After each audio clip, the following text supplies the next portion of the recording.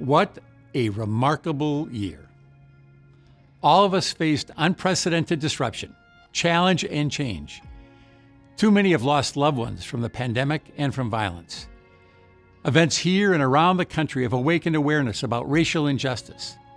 And as the economy has been in turmoil, families have faced wrenching struggles. But we've learned more about ourselves and about our neighbors. We've also learned about resilience, the remarkable ability of our residents and our community to rise to the challenges we face. Milwaukee has evolved. Even with the challenges, in many ways the changes we see are positive. I've seen more compassion, more understanding, and more kindness. But our story is best told from a variety of different perspectives.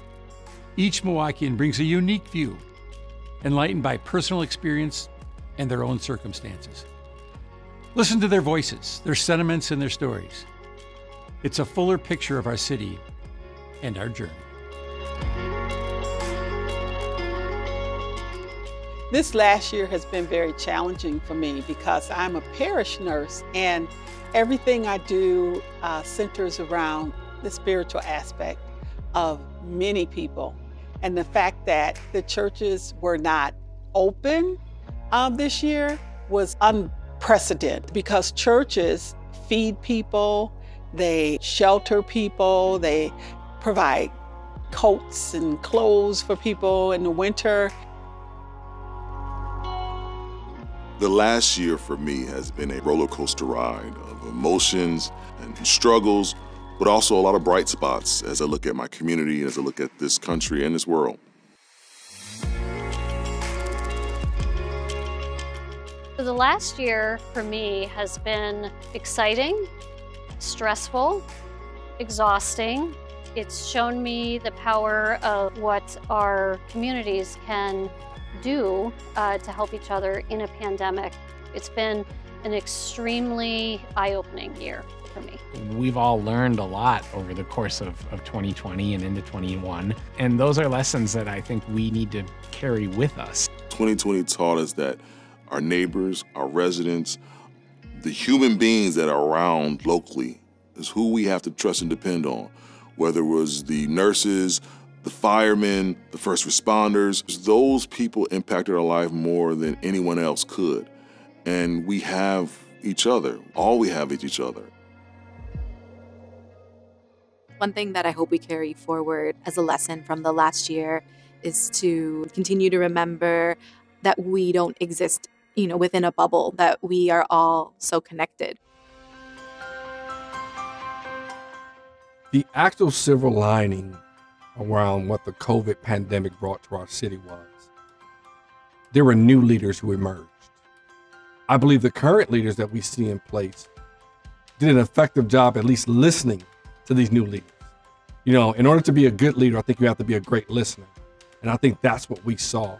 The way city leadership adapted to a changing environment was something I never anticipated. I'm just a small business owner, and I often look at government as overly slow and bureaucratic. But in the grand scheme of things, understanding that it took 4 months to mobilize almost $500,000 for restaurant relief and for citizen hunger relief is kind of astonishing. I'm not sure I thought our city was capable of it, and I'm not sure I knew local leadership could just make decisions like that. It was very encouraging to see that in a moment of crisis, some of the rules got thrown out the window. I was impressed with the leadership in Milwaukee regarding the COVID crisis that we had, how open the leadership was. I think the city has responded to the COVID crisis as well as they could. We took care of our sick, and we are vaccinating our people. I think Milwaukee had a unique opportunity as it related to the COVID crisis. And overall, I feel that the city of Milwaukee responded via their leadership with transparency, very clear communication about what was happening, why it was happening, what our responsibilities were as citizens, the call to help from everyday people to our healthcare professionals, and have been very honest in terms of where we sit as a community as it relates to pandemic, and has worked extremely hard to keep our communities safe. What occurred in 2020 when it came to the Black Lives Matter movement and the social justice movement, I was, first of all, impressed with the brothers and sisters who were out there marching, those who took the time, the energy to really push forward an issue that's been with us for a very long time in this country. I think the impact that came about during that civil unrest and came about during the protesting was the fact that our business community and our philanthropic community, they're listening. I think that we are starting to forge a new road in terms of what we want to see for Milwaukee as it relates to race and equity.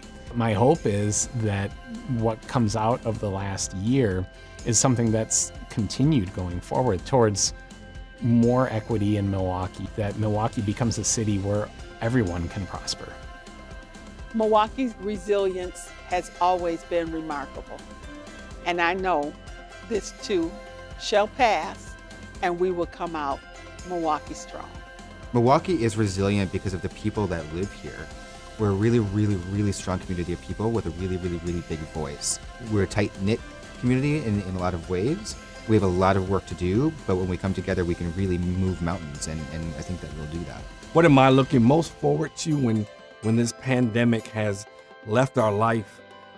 It's just the ability to enjoy this city, whether it's the bike trails, the lakefront, the restaurants, all of those fun things. So I just can't wait to be able to social and gather with family and friends like the ways we used to do. What excites me is getting ready to go back out to the lakefront, just where you can just walk around, sit down and watch the water, look at the water, and just meditate.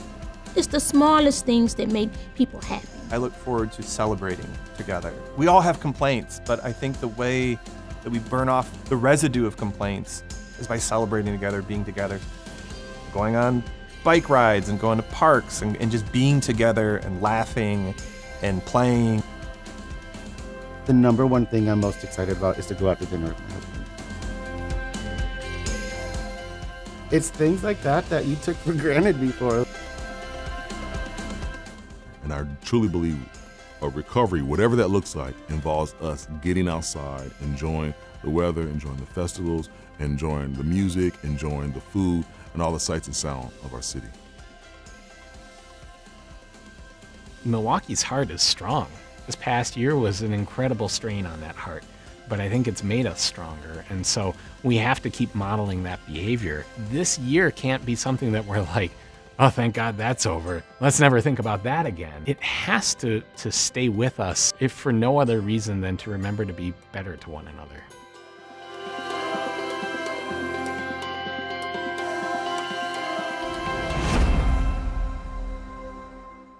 Yes, we are in the midst of an extraordinary time. A devastating pandemic, economic challenges, and a long-needed awakening on justice and racial equity. The social and economic challenges here are unlike anything Milwaukee or America has experienced in decades. But the people of Milwaukee have shown resilience. As all our lives faced upheaval, Milwaukee has shown its best qualities. So many people here have embraced the principles that make our city strong: hard work, respect, honesty, and a drive for positive change. COVID-19 turned our lives upside down, impacting us in ways no one here had ever experienced. It brought death. Hundreds and hundreds of people lost their lives, our neighbors, our friends, and our family members.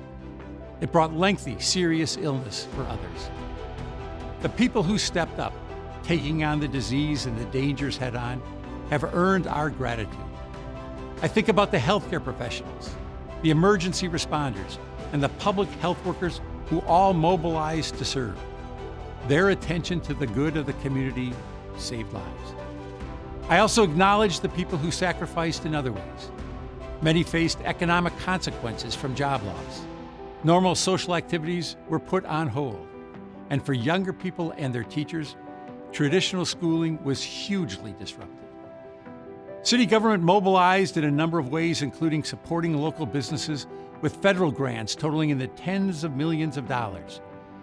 Those grants preserved jobs, added stability to neighborhood business districts, and helped smaller local companies position themselves to emerge from the pandemic.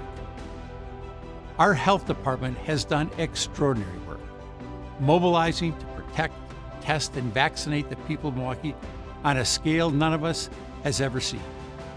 The expectations and scrutiny were high, and the Milwaukee Health Department rose to the occasion consistently. So many other parts of city government responded as well, offering technology, emergency medical response, workforce flexibility, and community outreach. We managed big elections, prepared for a national political convention, and kept the vital functions of city government humming. Milwaukee, like most of America, also faced an awakening. The image of George Floyd dying is now a permanent part of our collective memory. His death in Minneapolis pushed this community to reflect on violence and racism right here. There are too many examples of prejudice, and the change that we need will come. In Milwaukee, we are installing new approaches to law enforcement. We are focused on accountability, evolving law enforcement culture, and increasing community respect. But it is not just the police department. Throughout Milwaukee city government, we are raising awareness and taking action. With our new Office of Equity and Inclusion, we are advancing fairness and justice.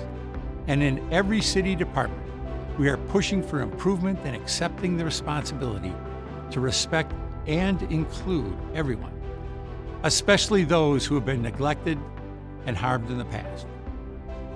The peaceful protests over the last year here in Milwaukee have led to change. Marchers have raised their voices, and they have been heard. More issues lie in front of us, issues that demand our attention. After 4 consecutive years of declining homicides and shootings, we have seen a spike. Deadly violence is not just a police problem. It is a community problem that requires serious attention to responsible gun reform, investment in our young people, and allocating resources to address the social and economic pressures too many face.